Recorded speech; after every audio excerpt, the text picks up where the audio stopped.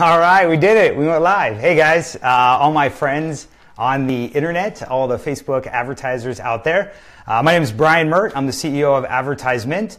We're a digital agency that specializes in just Facebook ads. So we're beginning a new segment where we're going to go live every Tuesday at 10 a.m. for people who want to learn more about Facebook advertising. We're going to talk about the latest things that are coming out. And we're also going to do live Q&As at the end where you can ask any questions you want, and I will answer them for you if I can. So with that, we want to get started and kind of go through. So some of the things that, starting out, we want to make sure that we talk about are we love engagement, or I love getting engagement back. So as you guys are watching this, whether you're watching it live right now or you're watching it later down the road, feel free to put lots of likes, share some love, put the emotions that you're feeling as we're going through things. If there's something that you haven't heard of before, or you're like, oh man, that's really valuable, show it in the form of emotions, and go ahead and add those. The more of those we get, the higher up it raises so that other people can be able to view and watch this live broadcast as well. Kind of some of the format. We're going to do updates for a couple of minutes in the beginning, and then at the end, I'll do live Q&As. Where I'll answer any questions that anyone watching may have in relation to Facebook advertising and how it works. But yeah, I think with that, we can go ahead and get started. Make sure to like our page on Facebook. That's going to ensure that you are alerted every time we go live. We're also going to do every Friday. We're going to try to go live on YouTube as well. So if you find our YouTube page, you can subscribe to that to be able to get the latest in the YouTube live videos as well. But hopefully this is something that will be valuable to you. And with that, we want to go ahead and get started. So some of the updates, the first one that I have today is Facebook IQ, which is Facebook's, it's like a division that Facebook has where they do research. And they do a lot of analysis and research in relation to how Facebook advertising is doing in comparison with other areas, with certain verticals. It's very fascinating. If you've never checked out Facebook IQ, you want to be able to go, there's a website that you can Google where they have a lot of their research findings that you can be able to look at for to be able to find more information about how Facebook is performing. Just recently, within the last 1 to 2 days, they announced a new Facebook IQ blog or a podcast where they're now doing a weekly or a podcast that's available to listen to. And I was able to kind of get a first glimpse of it, and it sounded great. In fact, their first episode is talking about Instagram versus magazines and kind of the difference there and how it works. And they have, along with their podcast, kind of some show notes. And I wanted to go over a couple of the notes really quick so that you guys could be able to hear what some of them are. So most people go to magazines, if they're looking for a fashion fix, beauty how-tos, fitness tips. And here's some of the findings that they found when they were comparing Instagram versus traditional magazines. Number one, people look to Instagram for inspirations and magazines for trusted information. So that's generally been kind of the consensus behind, where they go. Instagram is very creative and inspirational. Magazines maybe feel a little more established, a little more trustworthy. But a couple of facts that they had, people turned to Instagram throughout the day when they were looking at how do these people use Instagram versus a magazine? And the three big segments that people had is when they wake up or when they go to bed, people are more likely to turn to Instagram over a magazine. While they're watching TV, and the biggest one was during a commercial break on TV, people actually stop and go onto Instagram and look through their feed. And so that was the one big segment that they were able to find where Instagram was very powerful over magazines in terms of reaching consumers. They also showed that 72% of Instagrammers say that they feel connected to people with similar interests. 65% of those chose Instagram over magazines for community. They say they feel like there's more of a community when it comes to that. And 57% of people said they chose magazines over Instagram for detailed information, meaning there was much more in-depth information. It was coming from an expert that was taking the time to make sure that the information was quality. A couple other things I noticed: trusted information comes from a community of people, not just one expert. And a lot of people that are trending towards Instagram are finding this. And they say that people that use both magazines and Instagram, 1.5% are more likely, 1.5 more percent are more likely to say that Instagram provides information from peers and communities that are relevant to them versus magazines. So there's definitely a higher level of relevant information coming from Instagram when compared directly with magazines. And then finally, millennials. They were able to find that millennials subscribe to Instagram and that it's the source for younger generations. 1.51% use Instagram over magazines to stay on top of trends, for inspiration and motivation, to look for a new brand, and then also for product reviews. So on all four of those areas, Instagram rated higher than magazines, especially when it came to young millennials. So it was very interesting. If you haven't checked it out, you can go to the Facebook IQ, look for their blog, recent blog article where it talks about their new podcast, and that's something good for you to be able to check out. Let's see, next up, Facebook fundraising. Within the last week to 2 weeks, Facebook launched a fundraising option. So traditionally, if you wanted to raise money for a fundraising cause, you would use GoFundMe, maybe Kickstarter, Indiegogo. There's a variety of different platforms that you can use. Facebook has now entered into that. And here's a little bit of how it works. So one, you have to either be a verified page where you have the blue badge on next to your page, so a celebrity or someone that's been verified, or you have to be a registered 501c3 charity on Facebook. Once you do that, you have to be able to use an iOS device only. That's the only place where it's available for now. And people can donate. When you go live, a donate button will appear under your live stream that people can donate towards a specific cause. I tried to go live to put that option here, and because we have the gray verified badge, not the blue one, it didn't appear. So you definitely have to have the blue verified badge. They've opened it to all users. So from my personal profile page, not the company page, I was able to see this option.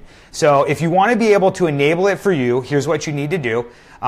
Before you go live, down at the bottom in a bar, there's 3 little dots. You need to select that. And there will be an option that says Add Donate Button. Once you select that, you can then be able to go through and search for either a list of charities that you want to donate the money to be donated to, or you have the ability to eventually enter your own.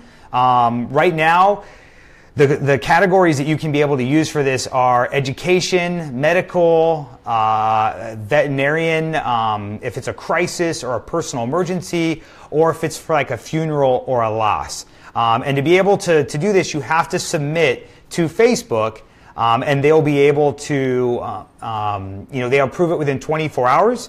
And then you can be off and be able to raise money for your cause if you want to. They just do this to make sure that the causes are legit and that there isn't any misuse of the platform. In terms of fees, they take 6.9% of whatever you raise, in addition to 30 cents per transaction, and they use this to cover the processing fees, the vetting, the screening, any fraud protection. So they're saying that they're not trying to make money from this. These are just the expenses that they use to be able to run the platform efficiently and this feature on there. But very exciting because now you can leverage all the power of your social network to be able to go after people on Facebook and be able to get them to learn more about you.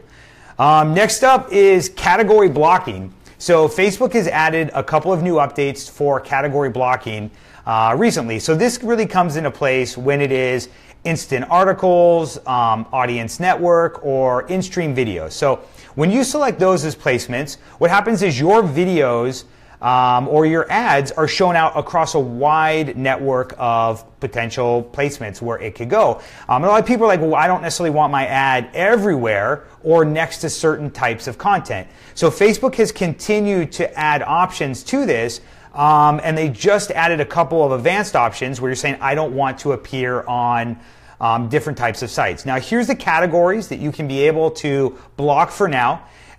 You have dating, gambling, if it's a mature audience, tragedy or conflict, and then the fifth one is what would be they call debatable social issues. So something that a lot of people is being riled up. It's a social issue that there may be people on both sides. So you have the ability to select any one of those categories, and your ads would no longer be shown next to any content that's related to that. So, if you're an advertiser, this is very effective to make sure that, you are or are not aligned with what could be controversial topics. The other thing that you do that they allowed is for advertisers to upload a list of 10,000, up to 10,000 URLs or App Store URLs of either websites or apps that you don't want your ad to appear on. So if you have competitors, if you have a couple of places where you're noticing a lot of traffic coming from that you're like, man, this doesn't really convert in what we're doing, you would have the ability to exclude those from your advertising as well. For number 4, the last thing that we've got right now in terms of updates is the annual Facebook Awards. This is an option where anyone has the ability to submit ads that they've done to try to be able to win awards. Generally, it's the large agencies that have full creative teams and everything that's been going on. But here's how it works: you have 5 categories that you can be able to submit ads under, whether it's ads that make people laugh, ads that make people cry, ads that make people love, ads that wow someone, and then ads that cause people to act. So if you have one of those, you're welcome to submit it. You just want to Google the annual Facebook Awards. Here's the criteria: the ad must be in English, and the ad must have been created between April 1, 2016 and then April 28, 2017. So from right now, from this live stream, you have about 2.5 weeks left to be able to submit any of the ads that you want to for that. But yeah, that's the last update I have for today.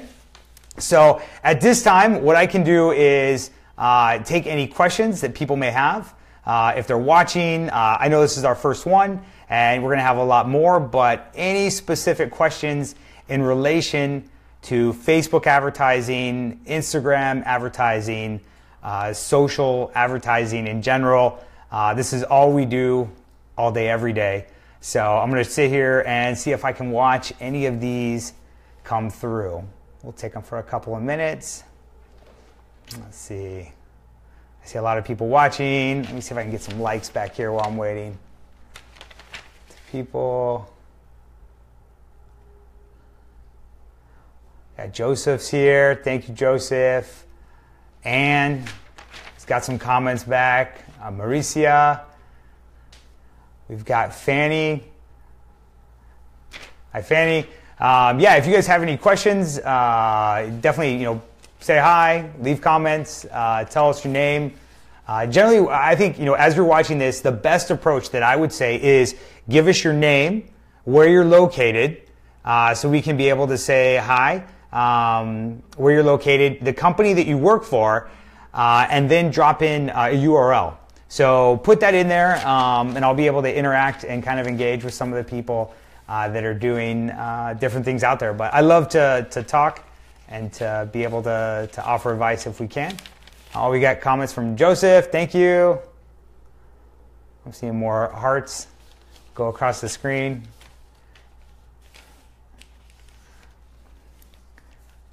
Cool. So JC Cruz has a question. Tuned in late, but what's working best for Facebook fundraising? Again, this is super new. So this feature has only come out in the last 2 weeks. I have yet to run a fundraising campaign, but we're going to be definitely working with those a lot more. You can do it from both the personal level. So this is something that you can do right from your own personal account. It doesn't need to be through an ad account or through a fan page, which is so incredible because now, the minute there's a cause or something that you want to raise money for, or you want to be able to make a difference or a change in the world, you have this tool that Facebook has enabled you now to be able to send it out to, one, both all your social network and your closest people, and then two, everyone else that's on the planet. So, I mean, there's 1.2 billion people that are on Facebook every single day, and you guys now have the ability to reach them, which is fantastic. So I'm not sure if that answered your question, JC, but hopefully that goes a little bit more. Let's see what else. Any other questions?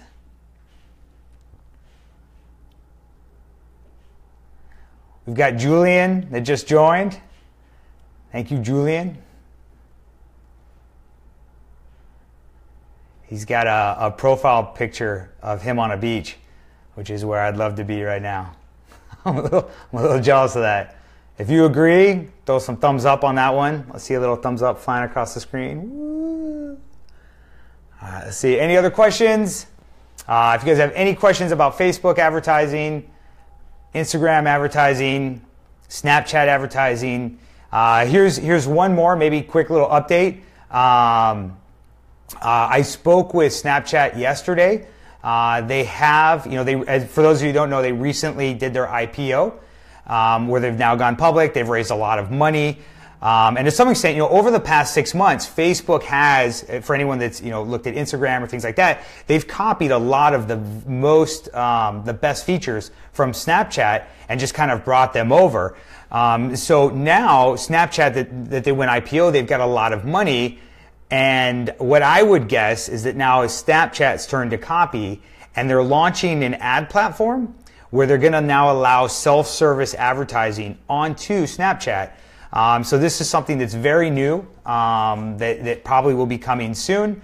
That a lot of people, if you're looking to find access to younger demos or people that are, maybe a younger audience, Snapchat works very, very well for that. And as they start to build out a lot of the ad options and placements and types of targeting, I would imagine that you'll see the beginnings of a great system to be able to reach these people based on. And I would imagine that that Snapchat system is going to very closely resemble Facebook's as it starts to move forward.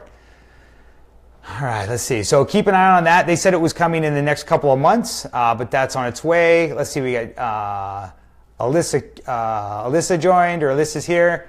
She says hi. She's attended some of my classes. I do teach classes in Los Angeles, so from time to time I go out there. So it's always great when they come check it out. Let me see.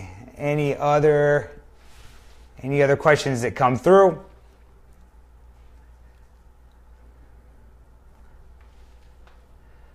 We got another question from Joseph that says, have you had any success advertising with the Audience Network?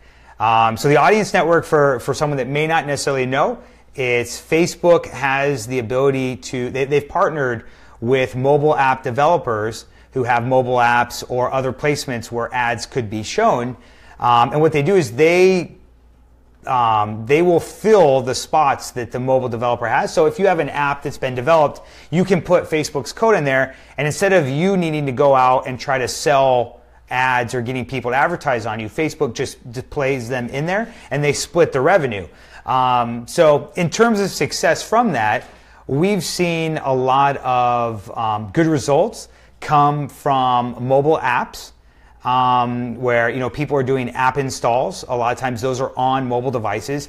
The value of the mobile or the Audience Network is that you're able to get your message on other apps or other platforms beyond just Facebook and Instagram.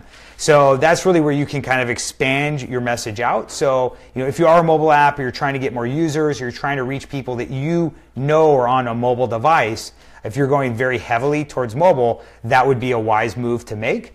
And to some extent, Facebook will always tell you it's in your best interest to show ads everywhere, which includes the Audience Network.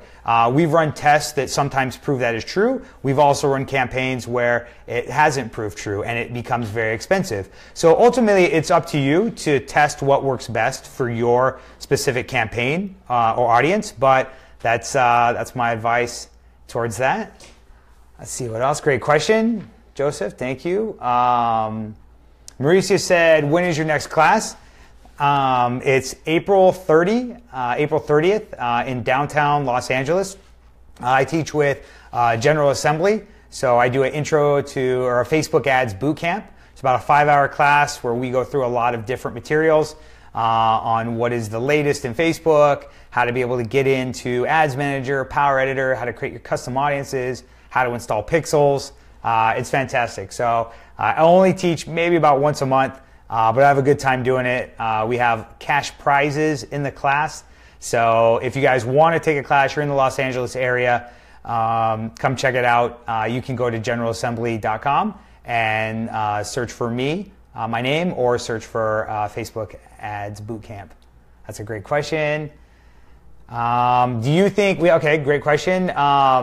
We have another question from Ann that says, do you think Snapchat advertising will be as good as Facebook business advertising?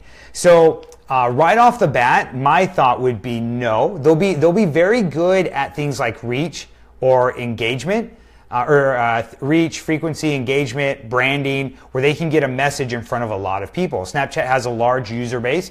So, I mean, that's a great option. I think some of the options where they'll struggle with or they'll need more help is the direct response, which is what most advertisers want. They want to spend money and they want to make money out of it. And that needs to work for them if they're going to continue. Snapchat recently updated some new app install ads where they're now trying to promote new app install ads as an objective. That's very popular. There's a lot of mobile apps that want more people to use it. Snapchat is used heavily on mobile. In fact, that's where it is mobile. So, again, that's a natural kind of a overlay for it. But I would expect over time, Snapchat to improve some of their targeting. So, right now, Facebook has tons of data on users. Snapchat, maybe not as much. They know who you're following. They have some basic profile information when you sign up. But as Snapchat brings in more data partners, in the same way that Facebook did, they'll be able to append some of that data and start to add additional layers of where people are located, specific points in time. And I think, it has the ability to do very well in terms of real-time advertising. So things around events, things around a set location where you want a certain people that maybe a baseball game and you want to target people that are in that baseball stadium. I think Snapchat is very efficient at that. Facebook, not necessarily as much. There's some ways that you can do it, but it's not perfect yet, where you can build geofences and things like that. So I would expect Snapchat to definitely give them, Facebook's huge and Snapchat's just starting out, but I still think it'd be worth a test when they launch. So there we go.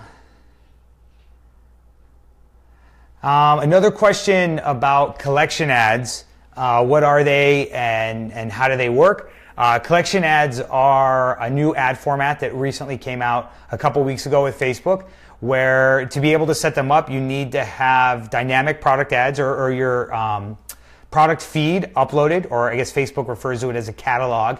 Once your product catalog is uploaded to the site, you have the ability to create collection ads. And what happens is you can put a video above it, and then so the video appears here, and then below it you can select the images or the products from your product feed to appear directly below the video. So these could be products that are being featured in the video for you to be able to watch. And it kind of bridges the gap between just watching a video and getting someone to buy, and showing them an option where they're able to see and click and look through to be able to go to the specific product that might be featured in there. So very good for stores or people selling on e-commerce or trying to generate more purchases from that.